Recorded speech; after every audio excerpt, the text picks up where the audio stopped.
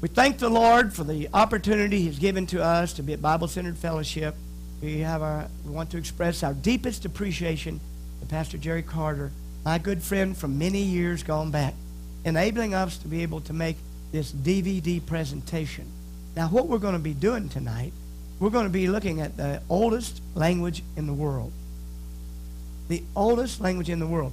We're going to take the oldest existing civilization, continually existing civilization in the world, and we're going to take the oldest book in the world, which is God's Word. And we're going to bring these two elements together, and we're going to find out that if we use our Bible, we can decipher many of the ancient messages in the Chinese language. Reason that we are having this presentation tonight is to encourage all who see this DVD to pray for Taiwan. We believe with all our heart that God has put the Taiwan the nation, the province of Taiwan, whichever it happens, that God will use this nation to help people come to the Lord. We're going to look at some of these characters tonight, and we're going to decipher them. We're going to find out what all this chicken scratch means. Praise the Lord. Everybody said praise the Lord. Praise the Lord. Now, the first thing we want to do tonight, I want to draw your attention to a scripture. I want you to look with me to the book of beginnings, Genesis. Hallelujah. And we're going to take the Bible, and we're going to use the Bible to interpret the Chinese language. Hallelujah. And I want to tell you this, that there are many, many, many, many Chinese. By far, many Chinese do not know this great truth written in their language. The Bible teaches us in Acts chapter 14 that Paul is preaching, and he's saying that the Lord has not left himself without a witness. And we find that in this lesson we hope to discover that God does truly love the Chinese people. Someone once said to me, Brother Edmonds, I believe that God loves the Chinese people more than anybody else. And I looked at him and I said, Brother, why do you feel that way? He said, because he made so many of them. And he sure did. 1/5 of the population of the earth is Chinese. And we're going to take we're going to focus in on the Chinese characters tonight. We're going to use our Bible, and we're going to decipher this chicken scratch. Praise the Lord. Everybody said praise the Lord. Praise the Lord. Now I want you to open your Bible with me to Genesis chapter 2. Genesis chapter 2 and verse 7. And the Lord God formed man of the dust of the ground and breathed into his nostrils the breath of life, and man became a living soul.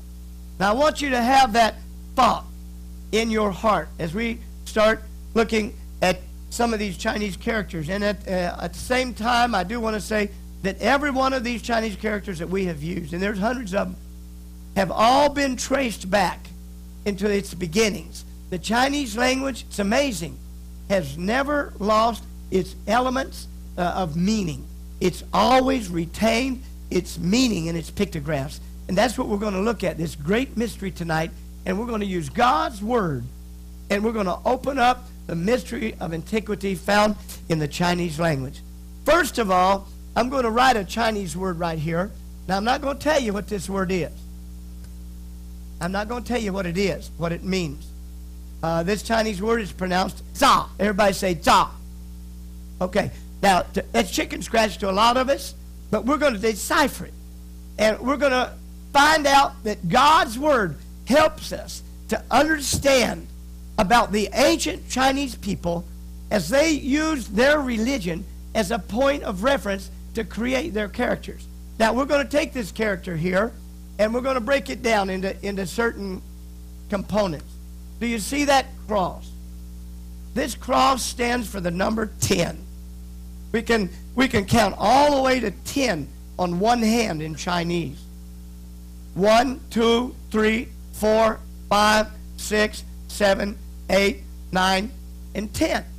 Now, many times, if they got two hands, they'll cross their fingers like this. And that stands for the number 10. Wherever you see this cross-like radical in the Chinese language. It has a meaning. It means 10. Now, this word is pronounced shi. Everybody say shi. Okay, it means 10. Now, we're going to take that 10. You see this here. You see the cross. And you see under that, you see a plane. We're going to take the plane, and we're going to place it under that 10. Now, the character has a different sound and a different meaning. Now it's pronounced 2. Everybody say 2. Okay. Now this character means ground. Now there's reason in the Chinese characters, but you got to use your head. And you have to use it. Sometimes you have to stretch it a little bit, but it's our mental capacities, our reasonings are very elastic, and nobody's going to get psyched out tonight in this service. So I want you to look at this. You see the number 10 standing on this plane? That is the Chinese character for ground. Now, a lot of people can't see that. What's the reason behind it? Let me tell you the reason. 10 standing on a plane. Where do your 10 toes spend most of their time when you're standing? On the ground. Is that not right? So here we're using Chinese reasoning, and you've got the number 10 standing on a plane. Your 10 toes standing on the ground. The Bible teaches us, "And the Lord God formed man of the dust of the ground." Now, we're slowly beginning to unfold this character. As we go down underneath, we find there is a square. It's written like this. You see the square right here. That square is pronounced ko. Everybody say ko. Now, it means mouth. Mouth. And there are 3 things especially that we can do with our mouth. Number 1, we can eat with our mouth. Number 2, we can speak with our mouth. Number 3, we can breathe with our mouth, especially if we're breathing into something. One service had a man, he stand up, and you know, I think probably about every church, every congregation pretty well has 1 or 2 of these kind of people. And I wasn't catching on to what he was saying, but he stood up and interrupted me so rudely, and he said, "Well, I breathe with my nose." And he took me totally off guard. And I felt so small because I didn't know where he was going. I didn't know what he was trying to do. And he was trying to prove me wrong or something. I couldn't understand, but in a flash, the Lord gave me a word to say to him. I said to him, "Brother, I want to see you try to blow up a balloon with your nose. If you do, you'll probably lose all your adenoids, because the nose is not made to force air into something. But the mouth has a diaphragm, and we can force air into a balloon or blow a clarinet or operate something, wind instruments of all types. You don't do that with your nose." So thank God for reason. Praise the Lord. He sat down to shut up. I love him. Here we find the Lord God formed man from the dust of the ground. He breathed into his nostrils, used his breath, breathed into him, used his mouth to breathe the breath of life into this piece of clay, and it became a living soul. Now, we got this character, as we slowly begin putting its parts together, you'll notice that there's a stroke right here. You see that stroke right up here? That's what's called in Chinese, it has a name, it's called pie. It really doesn't have any meaning, except it does signify movement. It does show movement. In a lot of Chinese characters, you'll find that little pie to signify movement. We find here that this little line that we put there signifies movement. Now, any biologist knows that if anything is going to be deemed to be alive, to be living, it must move. Breathing is not enough. Iron breathes. Iron takes on oxygen, but it don't move. And there are several conditions that have to be met. These biologists They know the conditions that must be met, and one condition that must be met, and you can't have an exception to the rule. It must move. If it don't move, it's not alive. Now, here we're looking at a new character. This character is pronounced God. Everybody say God. Now, what it means is to talk, to speak. We have this character, and it signifies to us that there is life, and that this life can speak. And the meaning is that when Adam was created out of clay, and God breathed into his nostrils the breath of life, Adam could move. He became alive. And not only that, but he could talk. He could use his mouth to speak. And we find places in the Scripture, especially in the 2nd chapter, where he named all the animals of the earth. And he's not talking about Tom, Dick, and Harry, people. He's talking about the species and the genus and all these things. So it's highly evident that when he was created, that he could use his mouth to speak. Hallelujah. Now, we also find out on the left side of this character is another radical. This radical has the meaning of to stand upright and walk on 2 feet. Hallelujah. Just like the Bible says. Now, this don't prove the Bible, but the Bible shows that the ancient Chinese people, when they were developing their language, they wanted to develop a language. They knew how to say it. They said "da," but it had to have meaning to it, and they drew these pictures to show the meaning of this word. Now I'm going to tell you what this word means. This word means to create. It means there's an intrinsic meaning here that when God created Adam, Adam was not a one-celled amoeba floating around in the sea, washed up on the shoreline, grew a tail, got up into a tree, and come back down, lost his tail. No, not on your life. He was a man, just like we are today. And we see that the ancient Chinese people, they threw evolution right out the back door, simply on the merits of their characters and the meanings that they have. Hallelujah. The Lord God formed man from the dust of the ground. That word form in the Chinese language uses this very word, and the meaning of this word is to create.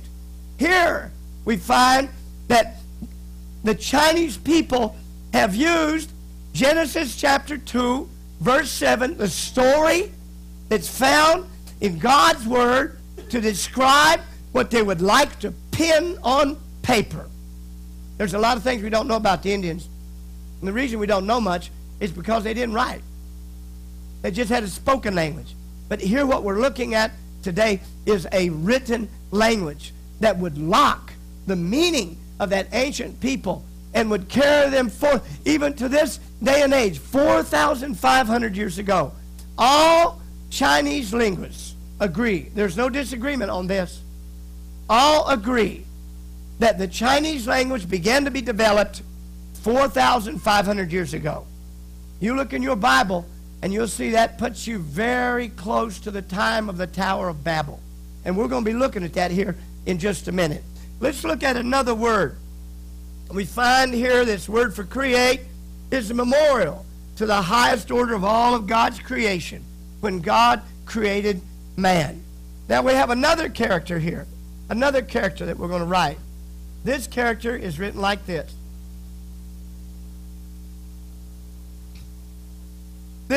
Character is pronounced Yuan.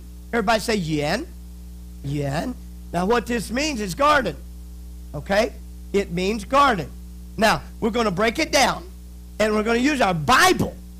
We're going to use God's word as a key to unlock this ancient language. Praise the Lord for God's wisdom. Hallelujah. Let's look at this here. We're going to break this down.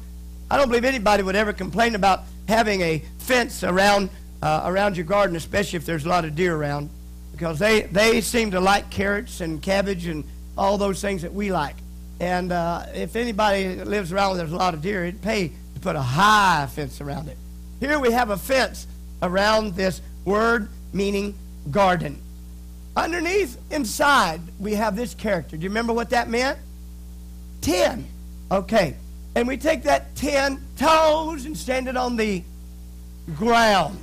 Now, as we go underneath, we continue writing the same pattern here that we find in that character, and we find another character. What did that mean? Mouth.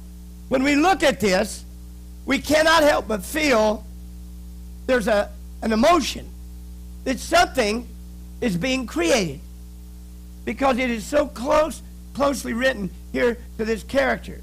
Now, the emphasis, we're going to continue writing, and many times in the Chinese character, the last stroke or the last part of that character, it will signify and lock that meaning for thousands of years. Here we have another character underneath. You see this character here. This is the character that we Chinese write for man. It means man. We take this character here and we write it like this, and we see a small man coming out of the side of another man. Amazing. Everybody say hallelujah. Hallelujah. We find this man coming out of the side of another man. Hallelujah. We close up this radical, and we have here the radical in its written form, which means garden. Now, I've asked this question many times. Why would that mean garden? I get all kinds of answers. Well, Adam was created in the garden. But Adam was not created in a garden. Our Bible teaches us that God created Adam out of the dust of the ground, and then he planted a garden. And after he planted the garden, he put Adam in the garden to keep it and to dress it. While he was in the garden, now I want you to look with me in Genesis chapter 2. Genesis chapter 2. I want you to look at verse 8. Chapter 2, verse 8. And the Lord God planted a garden eastward in Eden, and there he put the man whom he had formed. We move over, we come down to the bottom part. The Bible teaches us in verse 15, the Lord God took the man and put him into the Garden of Eden to dress it and to keep it. And then, as we continue moving down further in the Scriptures, the Bible teaches us that in verse 19, it says, and out of the ground the Lord God formed every beast of the field, every fowl of the air, and brought them unto Adam to see what he would call them. And whatsoever Adam called every living creature, that was the name thereof. In verse 18, he says, and the Lord God said, it is not good that man should be alone. I will make him a help, meet, or fitting, proper, suitable for him. We find as we continue to go down, verse 21, and the Lord God formed a deep sleep to fall upon Adam, and he slept, and he took one of his ribs and closed up the flesh instead thereof, and the rib on the side, which the Lord God had taken from man, made he a woman, and brought her unto the man. The Bible teaches us that in verse 23, Adam said, this is now bone of my bones and flesh of my flesh. She shall be called woman, because she was taken out of man. Praise the Lord. So we find here a word that in the Chinese language that is depicting a man coming out of the side of another man. And we have the abbreviation for creation. So we know that something was created in the garden. It was Eve. Eve was created in the garden. Adam wasn't. So when the ancient Chinese 4,500 years ago were trying to find a word for garden, how to write it, they didn't use phonetics like G-A-R-D. They didn't use the ABCs to try to form it out. They drew pictures. And these pictures, every one of these radicals have their own separate meaning. And only if you use the Word of God can you break this code. Hallelujah. We use these characters to preach the gospel to the Chinese people, and it's amazing to see the expression of unbelief, sometimes of utter amazement to see that they've been writing all their life the Chinese language and don't know it, but the Chinese language itself tells the stories that we find in the Bible without one exception. Hallelujah. Everybody said, praise the Lord. Let's go to another character here.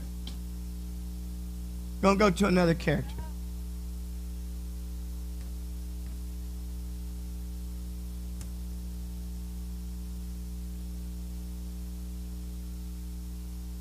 Okay, here we're going to another character. Before we go to this one, let's read our scriptures, okay? Let's look at the scriptures of God. Hallelujah. We're not doing this to prove the Bible true. We're using the Bible to unlock the Chinese language. Praise the Lord. If we never had this language, we don't need the Chinese language to prove the Bible. We don't need nothing to prove the Bible's true. Praise the Lord. But it's fascinating to be able to see how that the ancient Chinese people, how they use their religion as a point of reference to develop their written language. Now, I want you to look at this with me. In Genesis chapter 2. The Bible teaches us in verse 8, the Lord God planted a garden eastward in Eden, and there he put the man whom he had formed. And out of the ground made the Lord God to grow every tree that is pleasant to the sight and good for food, and the tree of life also in the midst of the garden, and the tree of knowledge of good and evil. Now, in these early days, there are 4 prominent trees that we do find. We find that when Adam and Eve sinned, that they used the leaves of the fig tree. We know that the fig tree was in the Garden of Eden. We know also that when Noah, when he was preparing to leave the ark, he sent out a dove, and it brought back an olive leaf. These are trees, ancient trees that still exist to this day. But here what we're looking at, in the Garden of Eden, there are 2 trees mentioned. One is the tree of life. The other is the tree of the knowledge of good and evil. And we're going to take this character right here, and we're going to decipher it. We're going to unlock its message. Hallelujah. Everybody said, praise the Lord. Praise the Lord. We're going to take this word, first of all, it's radical. This radical is pronounced mu. Everybody say mu. And it means wood. And all good wood comes from trees. We find that if we put another tree there, or wood, radical, it becomes lean. Everybody say lean. And it means forest. So it's evident that these 2 characters are 2 trees. Now, underneath these 2 characters is another character. It's written like this. That is the character that means revelation. Everybody say, sure. Okay, we got lean, we got mu. We put another mu in there, and it changes it to lean. We put a sure underneath it, and now it means, it has the meaning of to forbid. A revelation concerning 2 trees. We find that there is a revelation. Anything that God wants us to know, he tells us.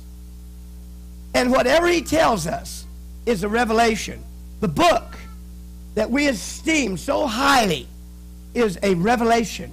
It's God's message to the human race, helping us to understand how God feels about us, how God feels about this world. Praise the Lord.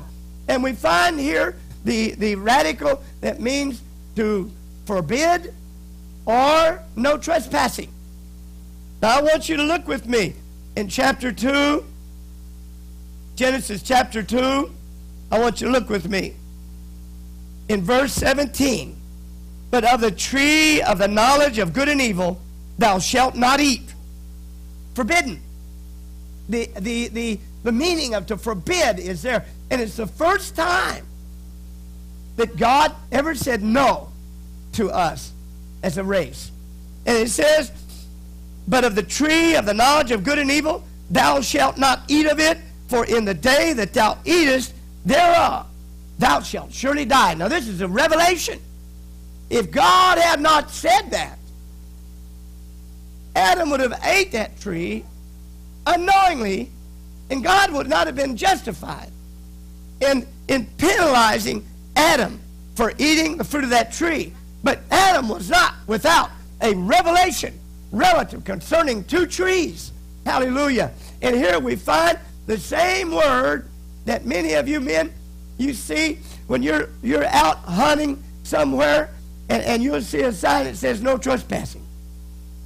When you're in China, you see a door that has this character written on it, don't go in, because you're liable to come out with a bump on your head.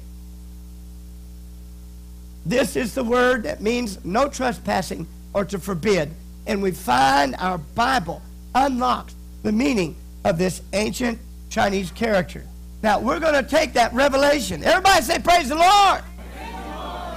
Now, we're going to take that bottom character off, and we're going to put something else under it. We're going to put another radical. That radical is the radical for woman. Okay? Now, we've got a woman that's looking up at these two trees. Now, I want you to look with me in Genesis chapter 3, verse 6. And when the woman saw that the tree was good for food, she saw it, and it was pleasant to the eyes. Strange, in chapter 2, it's turned around. It was pleasant to the eyes and good for food. Here, it's different. If the tree is good for food and pleasant to the eyes, there's a special meaning in the way that that's written. It says, and the tree to be desired to make one wise, she took of the fruit thereof and did eat, and gave also unto her husband with her, and he did eat. Here we have a character, a woman, looking up at two trees. One of these trees God gave to her. The other tree belongs only to God. But Eve wants it. She wants something that does not belong to her. And this Chinese character is pronounced lan. Everybody say lan. And it means to covet. To covet means to want something that don't belong to you. Thou shalt not covet another man's wife, because she belongs to someone else. She does not belong to you.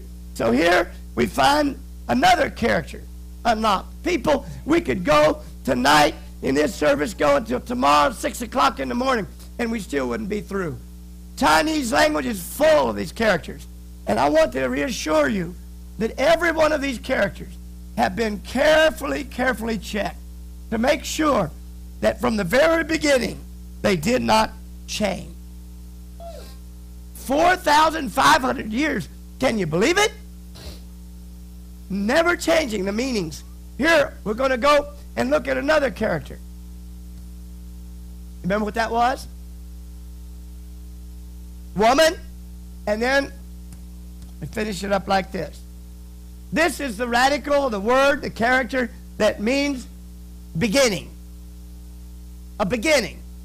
Or to begin. Now we're going to take this character and we're going to write it like this. The character, the radical for a woman. Now, on the top right side, you'll see another radical up here. Do you see that? It's written like this. And it's pronounced s. Everybody say s. It means to sneak. It means to do something without other people knowing it. And as we continue writing this character, we have this square, and we find that this square means what? Mouth. Here we find a woman sneaking a bite to eat. Now you say, Brother Edmonds, how do you know that that's what that means?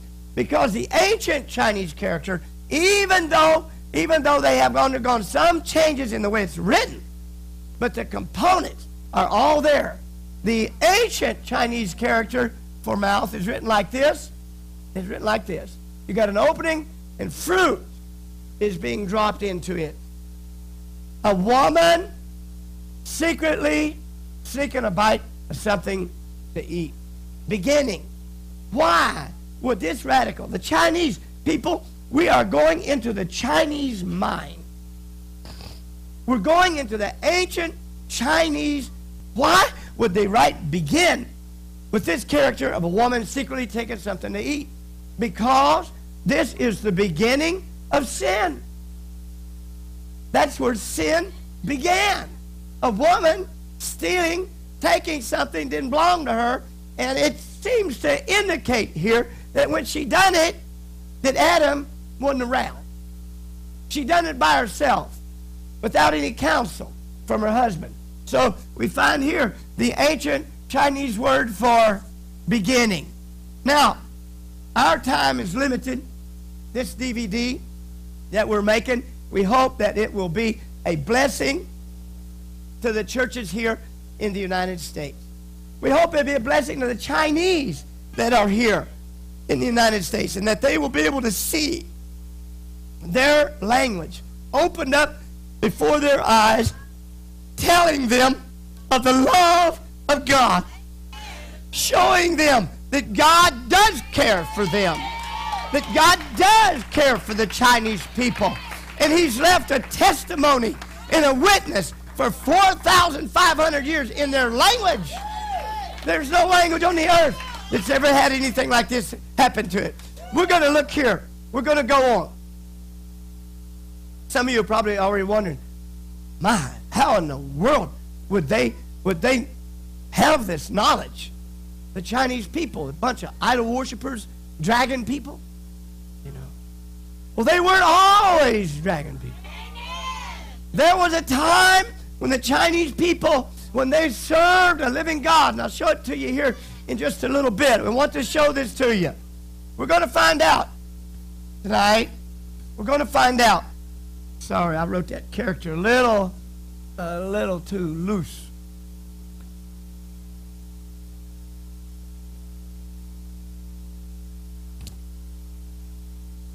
I should have written it first down here. It's okay. I can still get it. Save it. Okay. From this character, we begin to understand how the Chinese, now there may be some conjecture here. There's a lot of silence. I mean, there's a lot of silence in the book of Genesis. Sometimes silence speaks more than anything else. You ask somebody do you love your mommy?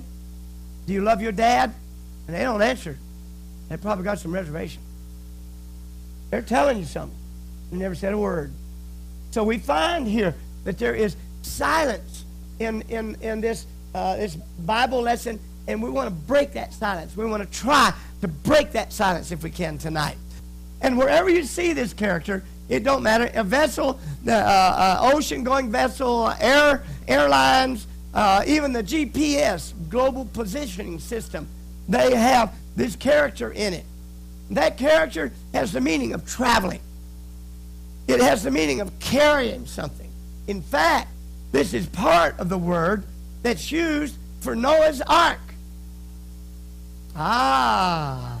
Yeah, things are beginning to click a little bit here. So we find here that we got a word that is a vessel. Up here we got another character. It's the character that means 8. 7, 8, 9. The number 8. Now, when it's printed in the newspaper, sometimes it's printed like this. But the written form, the ancient form, is written. When people write it, they write it like this a lot too. So we have here 8. And then what was this? 8 mouths. Here in this part of the country, you probably say, how many cattle you got? Oh, I got about 200 head. You say, well, how many people in your family? Oh, I got about 3 mouths to feed. You know, the mouth can also stand for a person. Thank God we only got one of them. In fact, the word for population is written like this: people's mouth. That's the word for population, because everybody has one mouth, hopefully. Okay, here we've got a word. This character, the meaning of this character is boat. or ship. Now I want you to think. You got to think. You got a navigating vessel. And you've got 8 people on that vessel. And this is a ship. Now this ship happens to be the largest ship that man had ever made up until World War II. There was never a ship that was ever made that would exceeded the size and limitation in its length and its width and its height, bigger than the ark that Noah built. In fact, if I'm not mistaken, it was the USS Missouri in World War II that was built according to those dimensions, and it became known as the most stable ship in the United States Navy. Praise the Lord. God knows what he's doing, don't he? Hallelujah. Here we find also there is a possibility, because in history we can't find any other ship. This apparently was the first one. A water vessel. A vessel that would float on water. Hallelujah. And this particular vessel, what made it so special, it had 8 people on it. The word for ship. As we look at this, we're getting an idea of where the Chinese got these sacred, if I could say that, characters. Okay. Let's look here. There is another character that we want you to look at. There is a character that is it's written like this.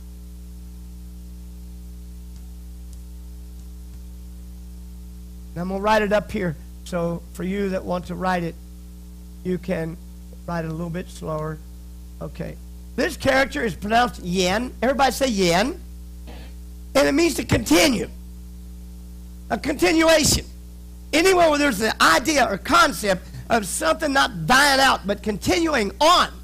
Here we find the water radical and 8 people. It was 8 people that brought the human race in everything from the antediluvian age over into the period of time that we call after the flood. There were 8 people that brought everything that we know across the flood. In other words, the human race and the things of the beginnings. These things were known by 8 people. Now, the Bible teaches us, I don't think we have to go to the scriptures in Genesis chapter 7, verse 13. The Bible teaches us that these 8 people was Noah, his wife, his 3 sons, and their wives. 8 people were on that ark. A historical fact. Now, also, we have an indication. We don't know. There is some conjecture here, but we have an indication through this character. And we'll write it like this. This character is the word for cave. And it's got the number 8. Above it is the radical that means roof. So it's very probable that when Noah stepped off of the ark, that he spent his first night in Caves Motel. That's very possible. We don't know. We don't have no scriptures, but it is fascinating to see that radical 8 with a roof over their head, and it means cave. Everybody say, praise the Lord. Praise the Lord. People, we can go on and on and on. I got one more character I want to show you, but before I do, I want to bring this thing in its proper time frame, its proper context. I want you to understand me. That from the time of Adam lived. I have my notes here. From the time of Adam to the time of Abraham, 2 years before he was born, there were 3 people that lived to bridge history. One was Adam. Adam lived to be 930 years old, and he died when Lamech he lived 56 years into Lamech's life. Now, let me say this. If there's anybody that sees this DVD and you find out that I'm wrong on my figures, you better give me a telephone call and let me know, because I've done my dead level best to be able to make this as accurate as I know. Call me, write me, let me know, and I'll dump all the others and we'll start over again. But we must be accurate. 56 years into Lamech's life. Lamech was the father of Noah. Now, my notes show me that Adam, he died 126 years before Noah was born. But Lamech was the bridge between Adam and Noah. So Noah, of course, directly by mouth from his own father, was able to hear the things that Adam had told his dad. The Bible teaches us that Noah was a preacher. He was a preacher of righteousness, somewhere around 120 years. The Bible teaches us that Noah was righteous. He was just, perfect in all his ways. A very special man. We probably can't say that for his sons. Probably can't say it for his wife or his daughters-in-law. But we do know that Noah had a handle on the things relative to obedience and loyalty to the things of God. Hallelujah. Now, as we look, and I've got my notes here, as we look in Genesis 5, verses 3 to 32, we find that there are 10 men that are famed in the Old Testament. It starts with Adam, Seth, Enos, Canaan, Mahalalel, Jared, Enoch, who Jude 14 says was the seventh, from Adam, Methuselah, Lamech, and Noah. The Bible, if we'll take these dates, when they were birthed, they're born, when they died, we find out that when the flood came, that all of these men died before the flood. Methuselah died in the year of the flood, his name in the year of our Lord. Lamech died 5 years before the flood came. Noah, 500 years old, he gave birth to 3 sons, Shem, Ham, and Japheth. Something to consider here. Our Chinese Bible makes Japheth the elder. Our English Bible, if I'm not mistaken, makes Shem the elder, or vice versa. I get confused being in these two worlds in which we live. But the Bible teaches us that the floods were on the earth for 370 days. Some people may think it was 375 days. We know it was for 1 year and an additional 10 days. Now, there is possibility that year was not a 365-day year, but that it was a 360-day year. So it don't matter. A difference in 5 years when we're talking about 4,500 years ago, that don't really have anything to do with our lesson tonight. We find that Noah was a man that reverenced and feared God. People stop and think. Let's look through the eyes of Noah. Here's a man that was apparently a very wealthy man, took a lot of money to build a boat the size he built. And I really doubt very much, personally speaking, I doubt very much if him and his 3 sons made this. Too big. Must have been a very wealthy man. Must have hired it out. That's probably the reason that his wicked generation didn't burn it down, even though it was a big joke. But I mean, when you're making $5,000 a month, man, just, no one wants to be stupid. That's fine as long as we keep bread on the table, So it's probably the reason that wicked generation didn't cut his work, the work of his hands, didn't cut it down, because they were all his hired hands. So Noah must have been a very wealthy man. God must have blessed him exceedingly. Now that's conjecture. We don't know. But what we do know is that when Noah was 500 years old, he gave birth to 3 sons. Now, were they triplets? Who knows? At 500 years old, he gave birth to 3 sons. Terah, when he was, our Bible teaches us, Terah, when he was 70 years old, he gave birth to 3 sons. But we know that they weren't all born at the same time, because Abraham was 75 years old when his daddy died, and he went down to Canaan land, and we know that daddy gave birth to Abraham when he was 130 years old. But the Bible says in Genesis chapter 11 that Terah at 70 years old gave birth to these 3 sons. So we really don't know, but we do know that he had 100 years to birth these 3 sons. Okay, now we're trying to grasp a time frame here. If you look in your scriptures, you look in the Bible, you know, there's so many jewels in Genesis. If you just dig, a lot of people they think that when Jacob left his mama, he's just a little boy, but he couldn't have been any more or any less than 77 or 78 years old. And he's still hanging on to mom's dress string. Big man, you know. We don't have time. He got married. He got married years later, 7 years later, man. 80-some years old before he got married. Yeah.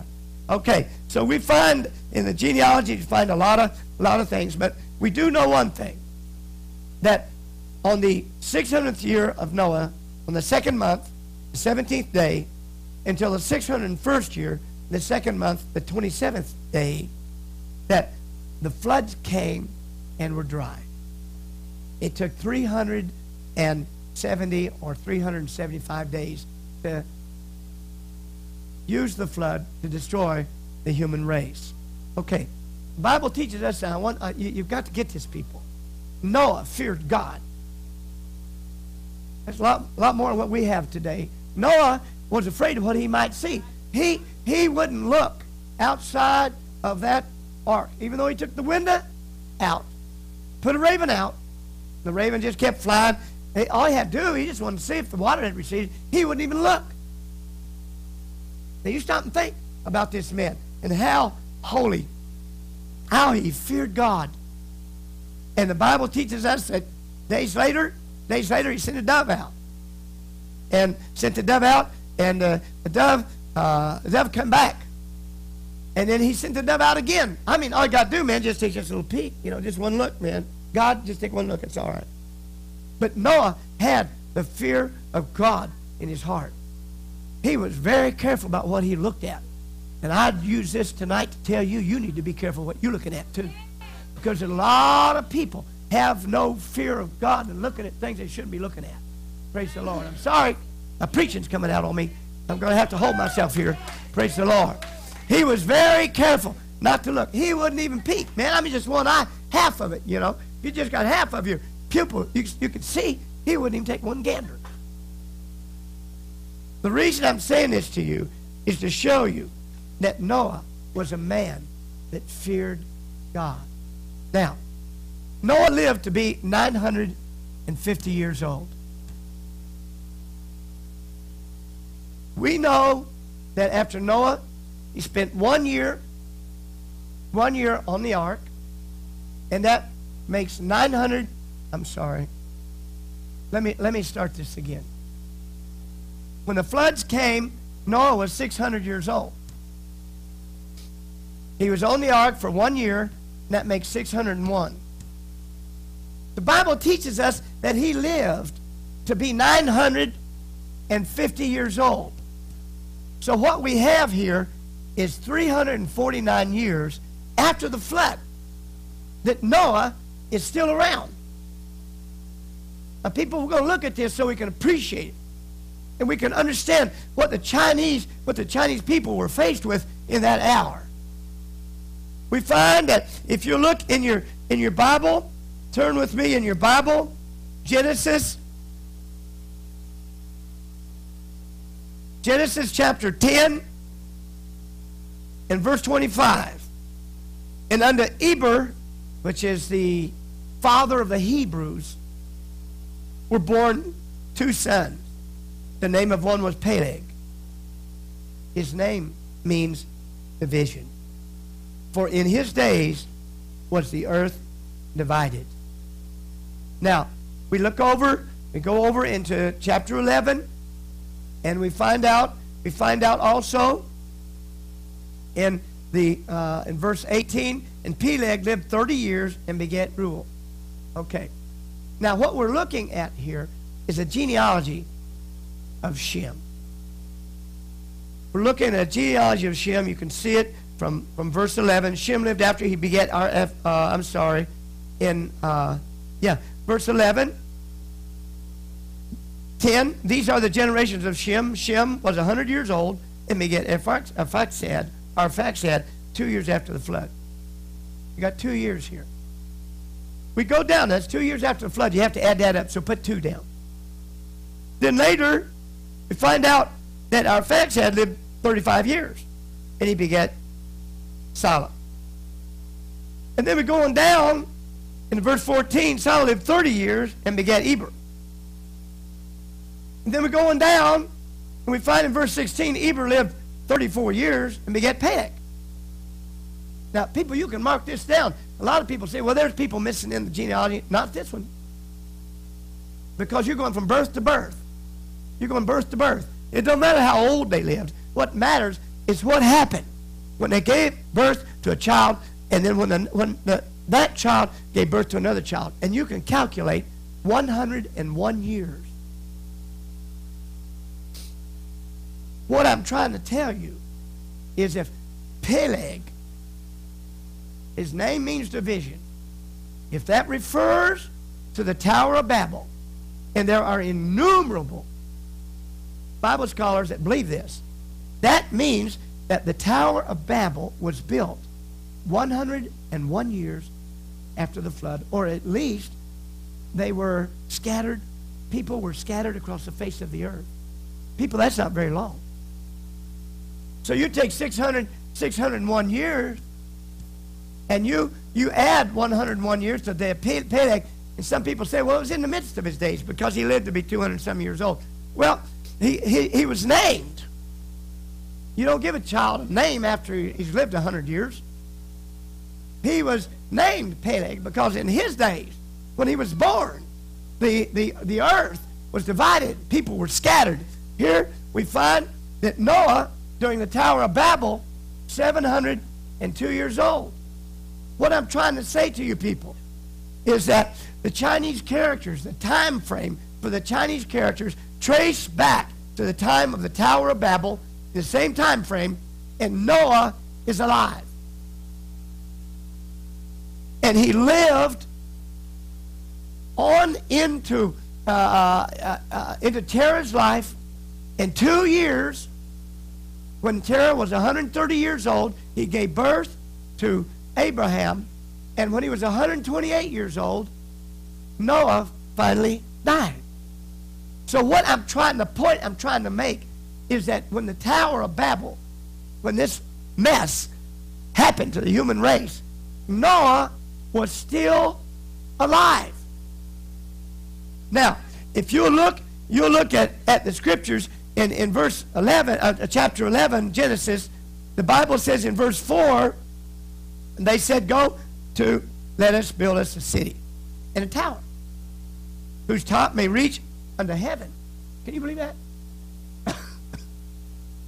The Bible teaches us that they had as their motive to build this tower that would reach unto heaven. Let us make a name, lest we be scattered abroad upon the face of the whole earth. They were planning to build a tower that would reach to heaven. Now, let me tell you this. In all of my studies, I have never found anyone to this day that can give a logical explanation for what they were trying to build that tower for. I haven't found any yet. And until I find something that would lead me to believe otherwise, I cannot help but believe that they were responding to the preaching of Noah because of their sin, because of their pride, because Noah feared God, and apparently these people didn't. And they were actually confused enough to think that they could build a tower that would reach into heaven. God looked down on that mess and cursed him, scattered him, began talking, everybody began talking in another language. They couldn't understand one another. Hey, 请你把那个红砖给我。红砖是什么? They didn't know. You know, somebody says, well, how about this brick? 红砖. You know, and then they, you know, you got to go through one word after another. Business, these construction projects could be slowed down quite a bit.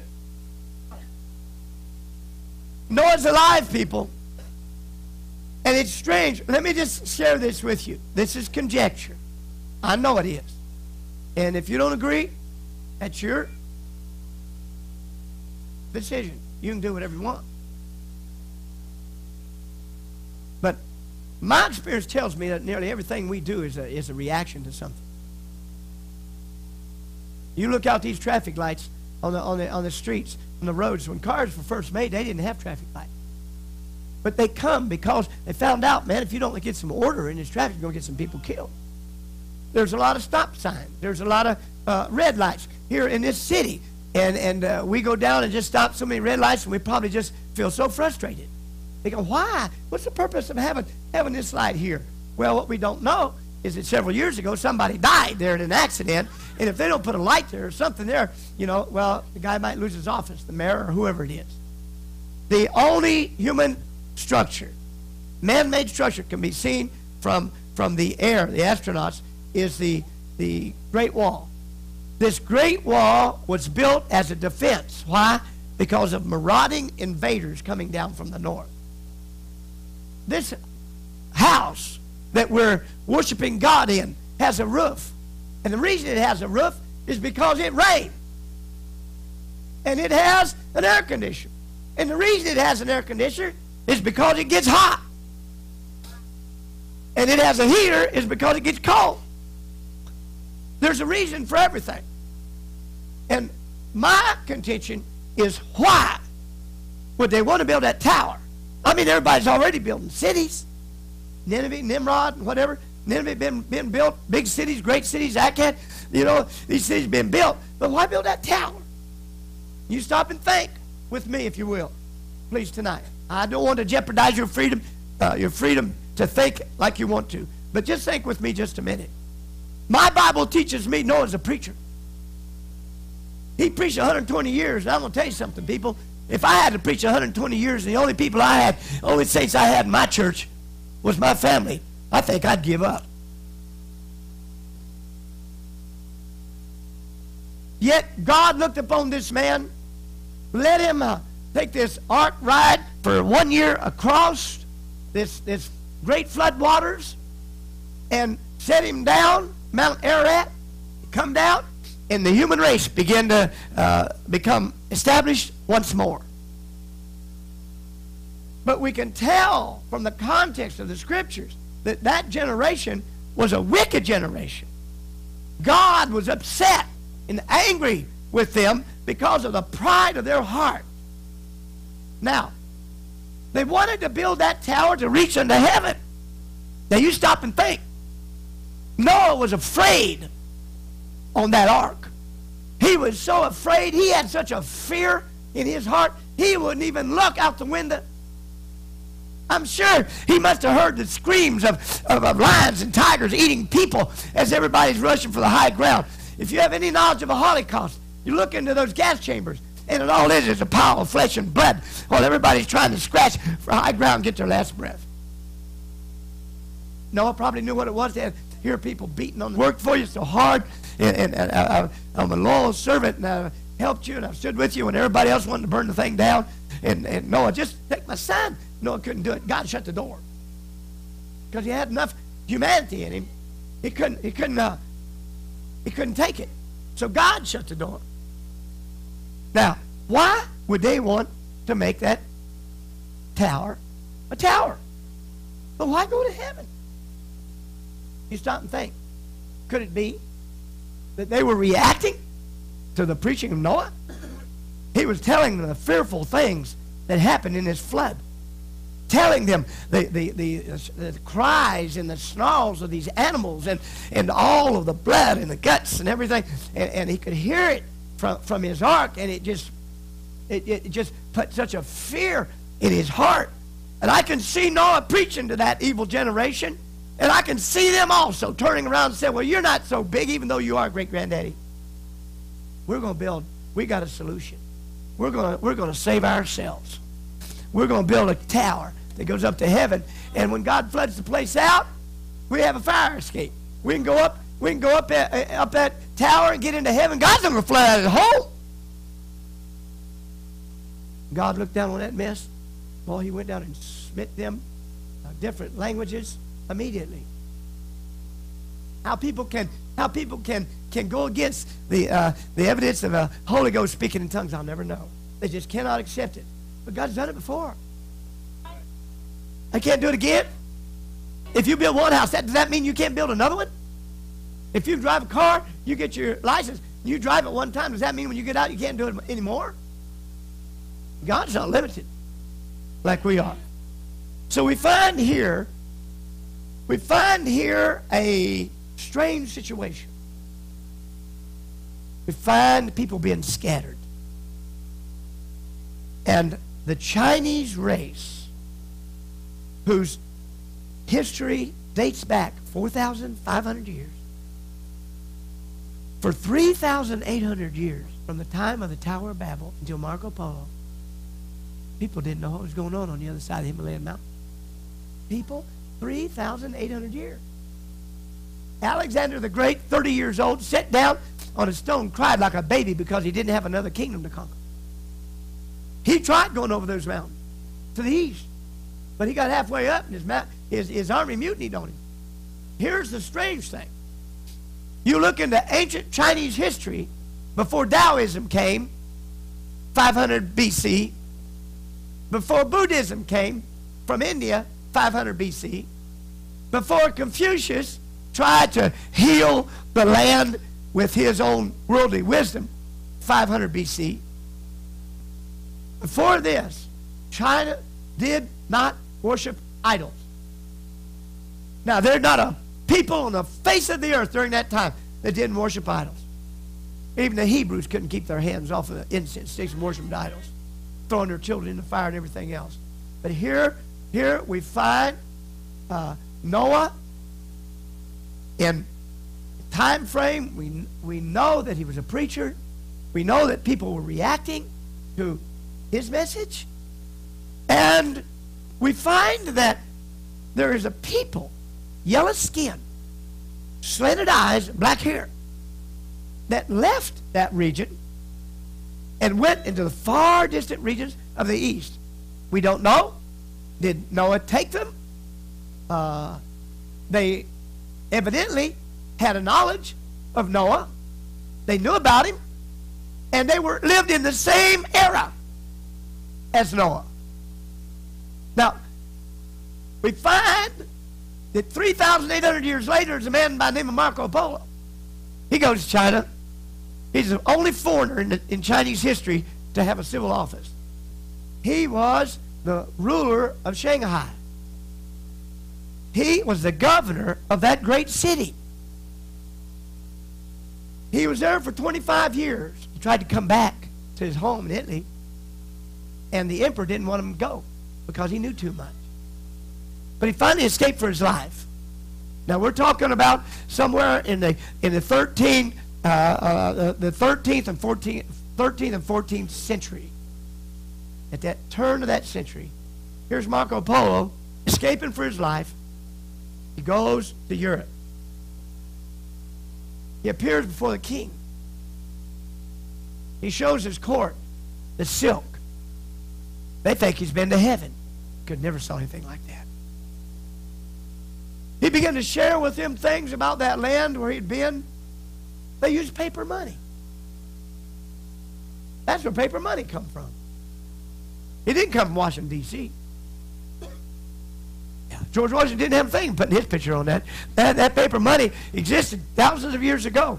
There was a golden age in China when they didn't worship idols, but God enlightened their mind and gave them special ingenuity to find the mysteries of many things that in Europe, when we didn't realize very many things. We were still in dwelt in a backward civilization. The Chinese had already had a postal system. They'd already had paper money. They'd already had gunpowder. And Marco Polo took it to Europe. First thing we done was just kill people.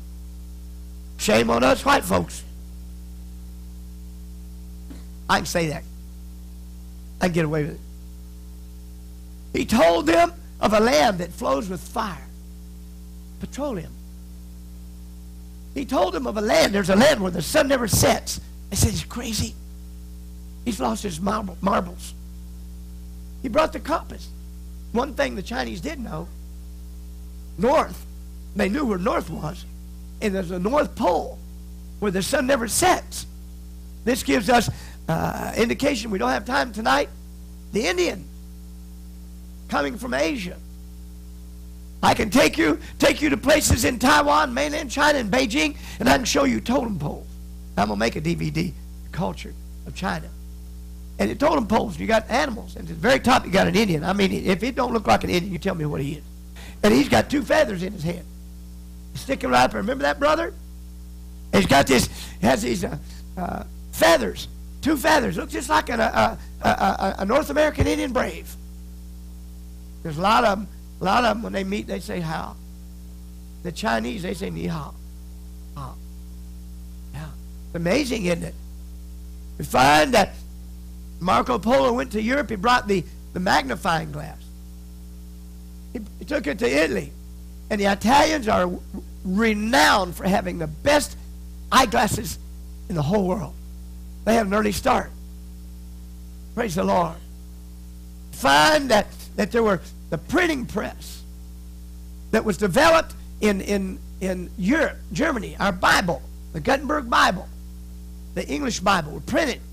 They were the ingenuity of this, where you could take 1 page and stamp it. You got the whole page. You don't have to write it out letter by letter. And the Chinese had developed their own printing system. Praise the Lord. People, you can go on and on and on. This was an era what the Chinese call their golden age. When they didn't worship idols, they only worshiped God. And they would go out in the far distant regions of the borders of their nation. And the emperor of China would take a lamb and would slay it in front of the God in heaven and pray and ask God to forgive the nation of China for their sins. Hallelujah. Hey, people, these things don't just happen. There's reason. There's history. Hallelujah. Hallelujah. Everybody said, praise the Lord. Praise the Lord. Find that something else came to Italy. It was called Chinese noodles. And they capitalized on it, of course. And we don't call it Chinese noodles today. We go down to a restaurant, an Italian restaurant. We like to eat spaghetti. But before there was spaghetti, the Italians had spaghetti. The Chinese had their noodles. Praise the Lord. We find that the history tells us Marco Polo, he cried like a baby on his deathbed. He said, I haven't told half what I know. He said, the things that I know I couldn't tell nobody because they all said I'm crazy, laughing at me. So he withdrew. Amazing. There was a race of people that were highly civilized. And it's amazing. In the book of Isaiah 49 and verse 12, you find the Bible talking about Siddim. They shall come. It's prophecies of Jesus. People come to worship him. They shall come from the north, they come from the west, they come from the land of Siddim. Siddim, S-I-N. Many of our political platforms are called Sino-American relationships, S-I-N. Those 3 letters are still in in use today.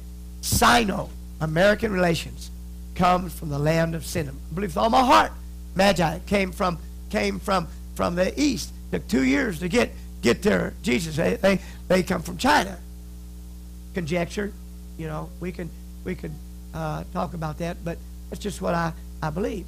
But what point I'm trying to get across here, people, is there is a people that left the Mesopotamian basin. They left Babylon, and they went out into the far distant regions where nobody knew where they was at. 3,800 years. And nobody knew what was going on in that part of the world. Amazing. Now, let me tell you something about this. You get a chance, you find a good chronological chart. And I regret that I do not have the chronology chart, the name of this chronology chart. You get the best one you can find. And I'll tell you, there's one, it's got 34 pages. You can fold it out page by page and stick it on the wall. And you'll find Shem, Ham, and Japheth. And you'll find You'll find that Shem is in the Middle East, Japheth, and Ham going down into Africa. You can see it. But you take a real close look at that division, and you look at the bottom, and you'll see a broad black line that comes down and goes to the right. And it says Noah, the founder of the Chinese nation and the inventor of the Chinese language. Now, I believe it.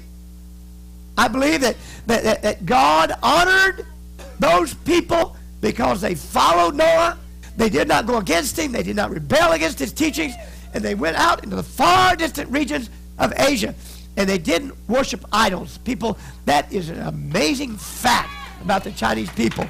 You look at their artifacts, and you see the bulls, you see the lambs, you see the goats. And it's just like Israel. Strange, isn't it? Here, now we're looking 4,500 years later, and the meanings are still here. These people were loyal to the God of Noah, and God blessed them for it, opened their minds, and helped them, their intellect, to be able to devise and develop things that while we were worshiping idols and all over Europe and everywhere else, they were there enjoying these gifts of knowledge that God had given to them because they loved God. Hallelujah. Hallelujah.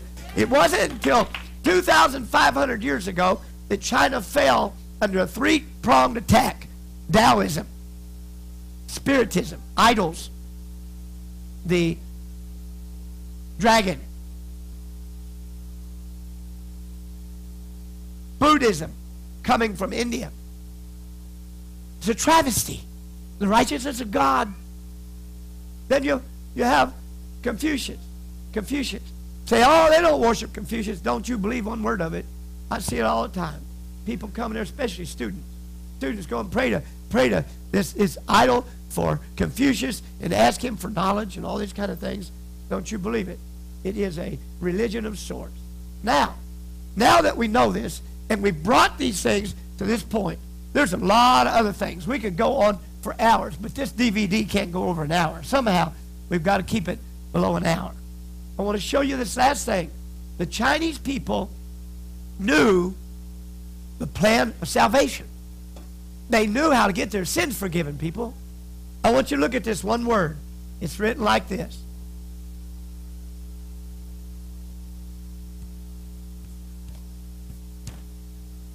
This word is pronounced E. Everybody say E. Okay, we're going to break it down, just like we did the other ones. We're going to take this word right here. This word is pronounced yang. Everybody say yang. Okay, and it means lamb.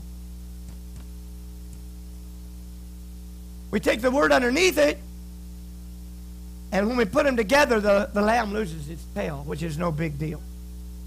And this is pronounced war. Everybody say war. And it means me. Okay? Me. We have a character here. A lamb over me. The meaning of this character is righteousness. Stop and think. There's nobody good enough to go to heaven. No matter how hard we try. There's no one ever succeeded. Only Jesus. The Bible teaches us when Jesus was walking along the Jordan River, John the Baptist saw him and said, "Behold, the Lamb of God that takes away the sin of the world." Hallelujah. And the Bible teaches us in 2 Corinthians chapter 5 and 21. The Bible teaches us that God made him to be sin who knew no sin. Peter, 1 Peter chapter 2 and 22 says that he did no sin, and there was no guile found in his mouth. Now this is important that Jesus is sinless. And then we find in 1 John chapter 3 and verse 5 that he was manifested to take away our sins, and in him is no sin. Now, we got to look at the reason behind this, people. Why do we believe in Jesus? Everybody wants to go to heaven. Hey, man, the Buddhists want to go to heaven. Well, they got their perverted ways of going to heaven. They don't want to go to hell. Everybody knows that there's a heaven to gain and a hell to shun. Even the Muslims want to go to heaven, and they're going to use their perverted way, brutal, savage ways to misle their way into heaven. But the Bible teaches us that when Paul was preaching in Romans, he came to declare the righteousness of God. And he that believes on him shall have their sins forgiven. Now, people, let me draw a line here. There's a difference in acknowledging the Christian faith as a good religion and believing on Jesus. You acknowledge a Christian religion as a good religion, it's not going to change you. While this nation is full of men and women and children, families that are building castles. They're building castles because people don't want to give their lives to the Lord.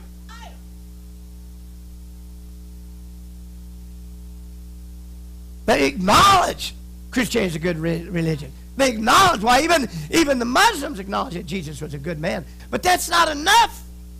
You've got to believe. Hallelujah. And I want you to stand with me right now if you would.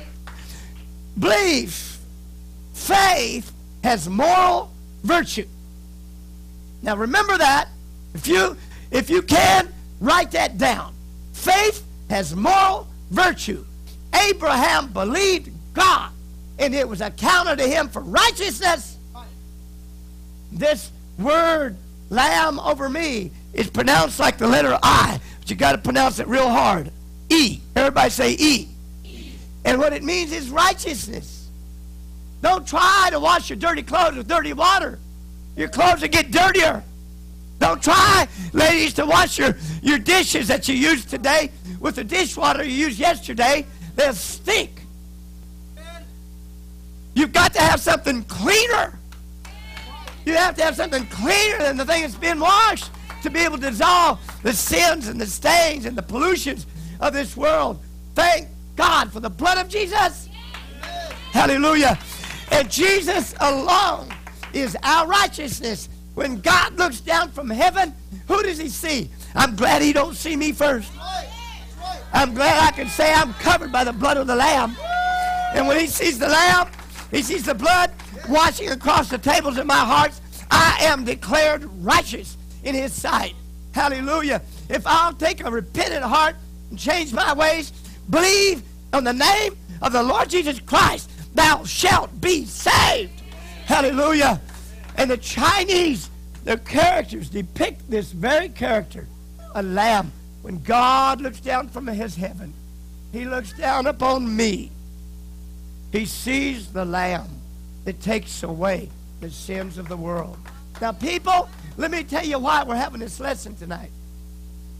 These characters are called traditional Chinese characters. 4,500 years, never changed. Communist China has taken characters, and the traditional Chinese characters, and simplified them, and taken the meanings, taken the innate structure of the meanings of these characters, and wiped out 4,500 years of history with one stroke. Wiped out the revelation.